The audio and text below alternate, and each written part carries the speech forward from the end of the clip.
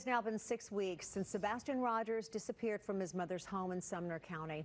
The 15-year-old who has autism apparently walked away from home in the middle of the night. Now today, we learned that the FBI and Secret Service have been helping out in this case. And in the past few days, crews found a pair of glasses in the search area. It is not immediately clear if the glasses are Sebastian's. Crews are looking into that now. Our Brendan Tierney has the latest details on the search efforts. The search in the air and on the ground for Sebastian Rogers has been scaled back over the past month. But officials say they're still working on the case every day. Interviewing individuals, re-interviewing individuals, checking out leads, rechecking leads. Susan Nyland says they're doing an old-fashioned police investigation, including interviewing Sebastian's parents, who have been cooperating since the beginning.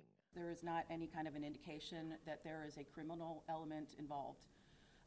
But we are keeping options open. We don't know what has happened. At this point, they haven't found any videos or other physical evidence that's connected to Sebastian.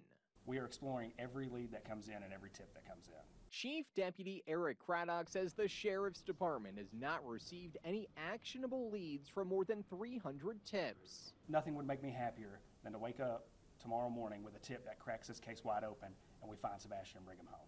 But he wouldn't say where the investigation goes from here, beyond asking people to remain on the lookout for Sebastian. We are here and we are dedicated. In Gallatin, Brendan Tierney, WSMV4. Officials are also concerned about misinformation spreading on social media surrounding Sebastian's disappearance. They say there are a lot of rumors and speculation online. And that becomes a problem when people bog down tip lines with their theories instead of real, concrete evidence. In some cases, that diverts time and energy away from the search for Sebastian as crews check out the rumors. Authorities say there's no evidence of any crimes, and Sebastian's parents have been cooperating with the investigation since the beginning.